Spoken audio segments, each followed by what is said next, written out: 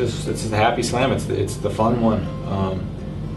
The year's new and a lot of hope for everyone. And this is where it all starts. We love our time here. I think we really enjoy staying in the city and going to nice restaurants and enjoying the Crown. And yeah, I mean, we're having a blast. I mean, on the days we're not playing, we're having a really good time. So we feel really comfortable here since we've been coming here. I mean, I think 13, 14 years since the juniors.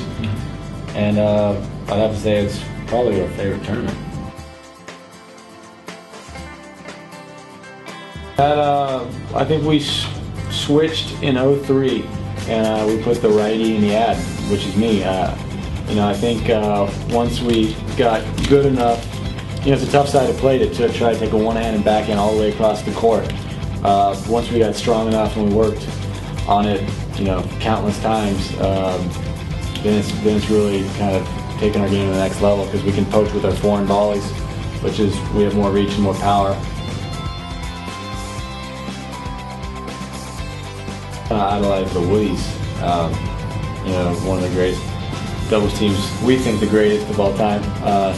We learned a lot from them. We watched them a time.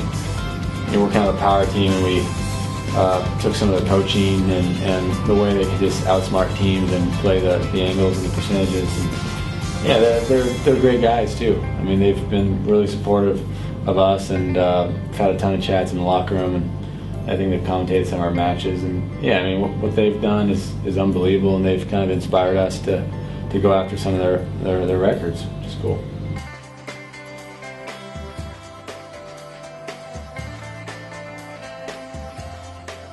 Rod Laver? Yeah, Rod Laver is probably our favorite. I mean, that's where we have so many great memories, win the title.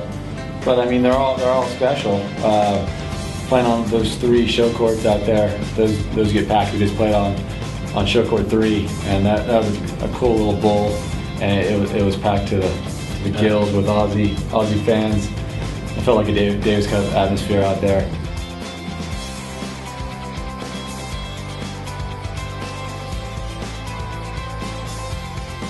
Yeah, they're very knowledgeable tennis fans. They know when to cheer, and they understand the history of the game. So many great Aussies throughout the past, and they're loyal to their players. Like Hewitt, they really support, get behind them.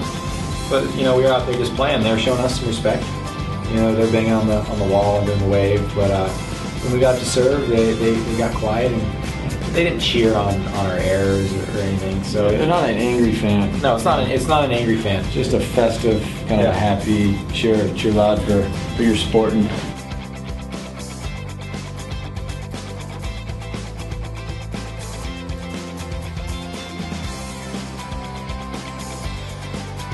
Yeah, we're excited for the new year. I mean, we're just as eager now at 33 years old than we've ever been. And being Olympic year, we're fired up for that. I mean, we're not slowing down anytime soon. Bob's got a baby coming up, but Motivation. that's gonna shift his priorities a little bit, but I'm still gonna be fired up. Nice, Karen. Hopefully, I won't have to have a Skype baby.